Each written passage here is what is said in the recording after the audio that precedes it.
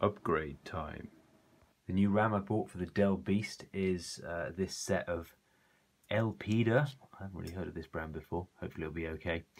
There's a total of 4 sticks here, 256 megabytes each for a total of 1 gigabyte. There's still 800 megahertz speed and it's still 45 nanoseconds. So that does match the existing RAM that's in the system. Hopefully it should work fine. That should provide a really quite a decent upgrade. I wanted to buy a matching set like this to prevent any kind of issues potentially with mixing different varieties or manufacturers of RAM with what's in there already, which is some Samsung. The new CPU I've bought is a Northwood Pentium 4, 2.8 gigahertz, and of course it runs at the 533 effective frontside bus speed, which is the maximum for this motherboard. 512 kilobytes of cache, that is double the existing Willamette cache. This particular model is SL6PF. With these new parts prepared, let's install them, and also the Geforce 3 TI200 graphics card, which I've now replaced the caps on.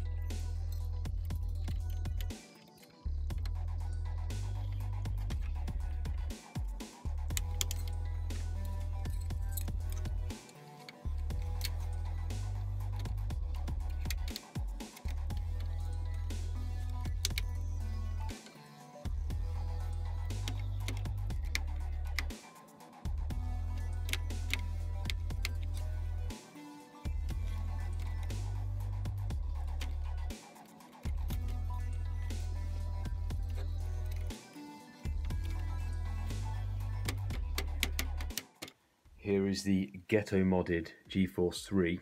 We've got a fan on it now because we're probably going to overclock this.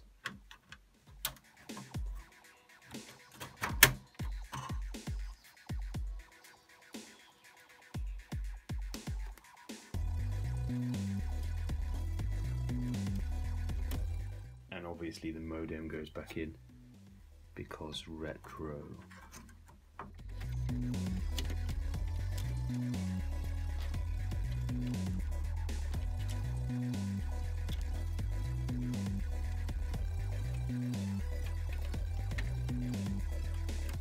Let's boot it up for the first time.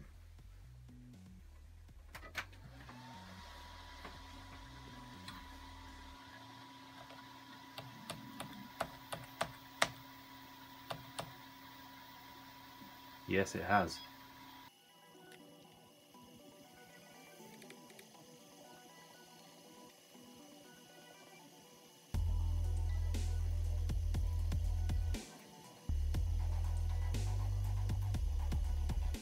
So, let's have a look at the CPU.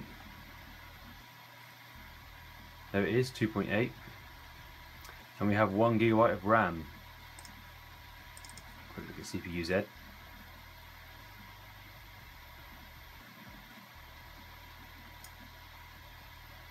There it is, Northwood 130 nanometer process.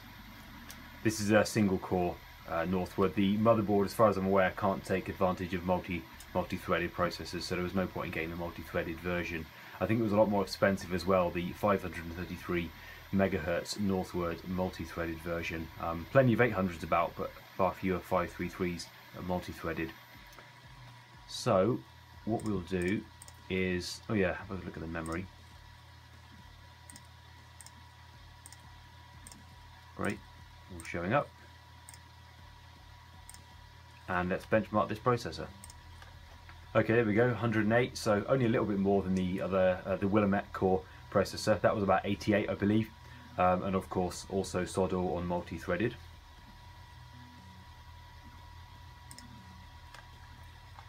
Let's run 3D Mark 2000.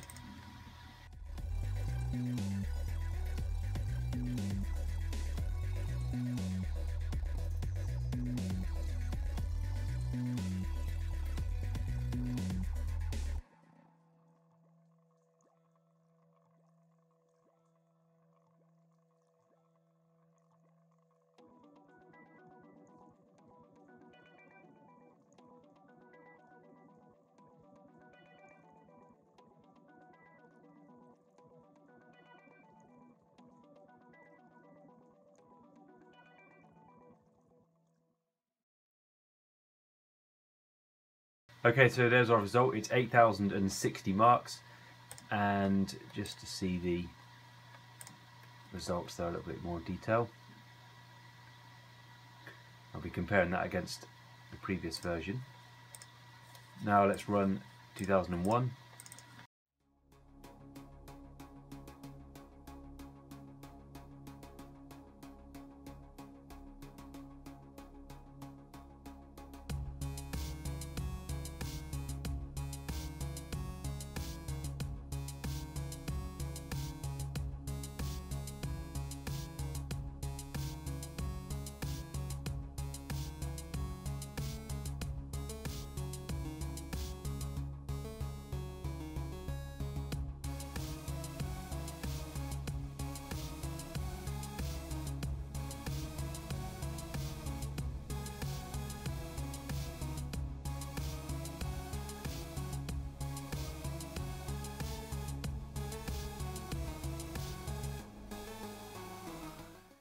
So this time we've got 7,096 marks, and just to show you some details.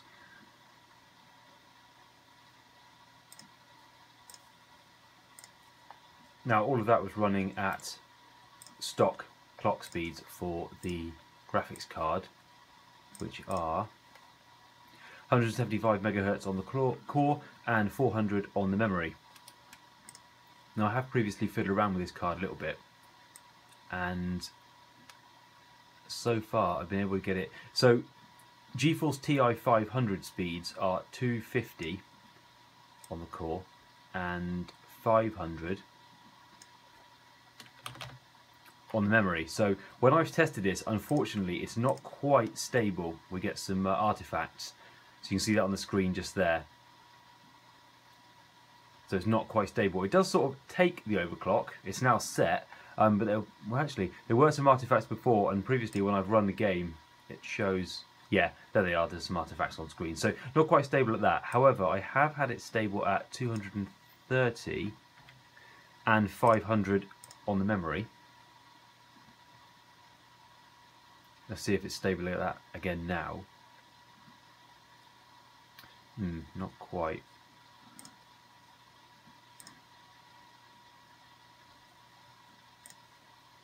Again.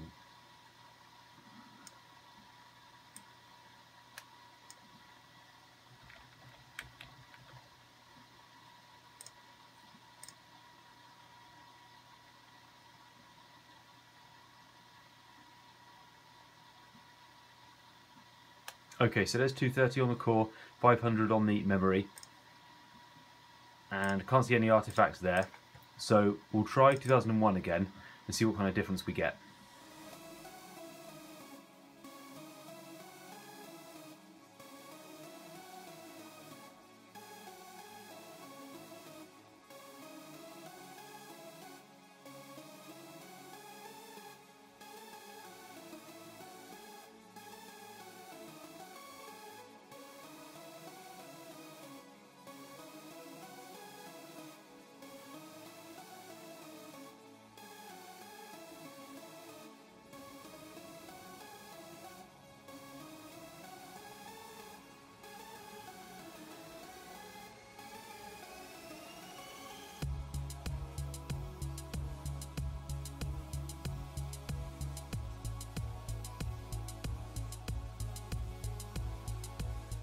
Okay, and the overclock has produced a score of 8,111, so that's a reasonable increase. Now, I think I saw some artifacting towards the end there of that benchmark, so I may have to tone down the overclock slightly, although clearly it is overall stable, it hasn't crashed at all.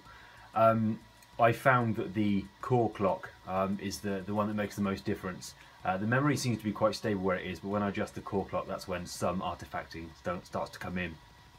So that was a fairly successful overclock, so it's nearly at 300 TI 500 speeds.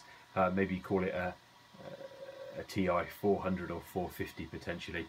I don't know if I'll end up changing the BIOS of the graphics card at all. I'll probably just leave it as it is, just overclocked. So that was a fairly successful upgrade session. The computer's a little bit louder now, sorry, I'm sure you can hear that there. That's partly because of the ghetto modded fan on the Geforce card.